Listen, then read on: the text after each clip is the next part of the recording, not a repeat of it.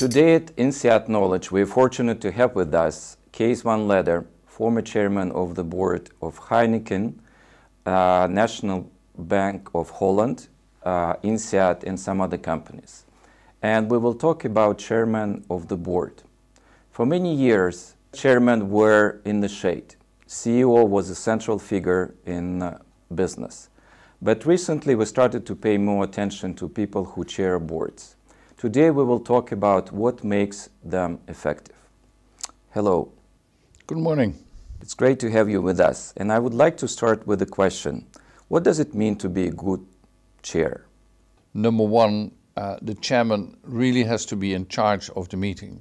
There should be no questions as to who conducts the meeting, who leads it, who gives the floor to people.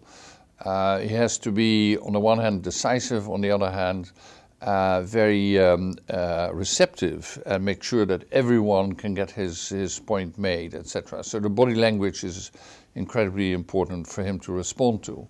And secondly, even more important, that he sums up what has been discussed and or decided.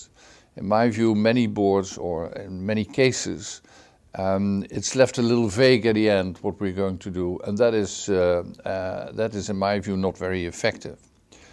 But these are qualities that you would have for any chairman. The element that I would add is that there's always a special relationship, should be anyway, between him and the CEO. The colleagues of the chairman expect that relationship to exist, but they want to know what it entails. There should not be a separate channel, separate from what the other board members know.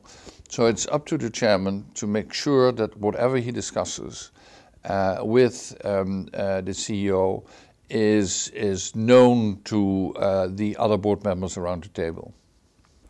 Plato once famously said that the best guardians of the society are philosopher kings, people who are not interested in power, and people who are not interested in money, and people who are interested in pursuit of knowledge. Are there any specific personal attributes of effective chairman? I think so. First of all, you have to realize that although in the final analysis, you're the one who carries all the responsibility for the company. It is the CEO or the executive board of management that does the job. So if you want to use the chairmanship as a platform for your own ego, that's not going to work. So you have to not only accept, but almost you have to have a natural inclination of saying, this is the job of the executive management, I will support them.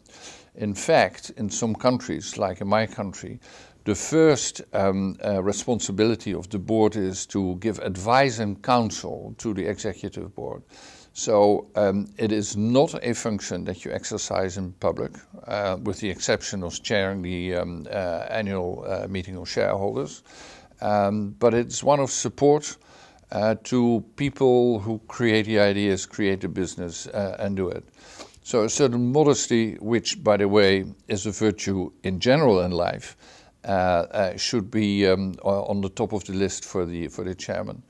And the second one is that it would also be a strong function of, as I say, support. You can question, you can challenge ideas of the executive board, but once the board has decided, the board should squarely stand behind the executive management. Board of directors is a very special group of people. They meet rarely, a few times a year. They all have multiple affiliations. They all usually successful, competent people. How do you lead them? And there are a couple of practical ideas that people can use. The first is, certainly if people fly in, that you couple a dinner to a dinner or a luncheon to the board meeting. In the United States, it's quite customary to have a two-day meeting schedule anyway. You meet in the afternoon for the committees, you have a dinner at night, and you have the formal board meeting next morning. That is a very helpful structure, particularly then during the dinner. You can get to know one another better. You can use it of meeting high potentials within the company or discuss topics of a longer term nature that do not require a decision at that moment. And the other element that I have instituted everywhere is that either before the meeting or after the meeting, but usually before the meeting, you meet without the executives being present, because people come with the agenda in hand, and that is the business that you have to deal with. You worked on boards in many different countries, and some of them have a system of combined chair and CEO positions, and others have separate chairman and CEO. What is your view on the benefits and disadvantages of combined position, and how to overcome these risks? If I had it my way, I would not have the combination of a chairman and CEO in one hand. Nevertheless, I serve on two boards today where that is the case, and it works. And the reason is that there has to be a check on the CEO, and it's if one person controls the execution and the agenda, it's very hard to get something on the agenda if there's a problem, perceived problem with the CEO. I'd rather see a structure where also the CEO accepts that he has a boss, and the boss should not use his powers, so to speak, only when it's strictly necessary.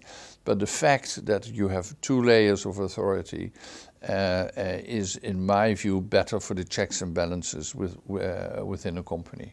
Thank you so much for very insightful comments. Thank you.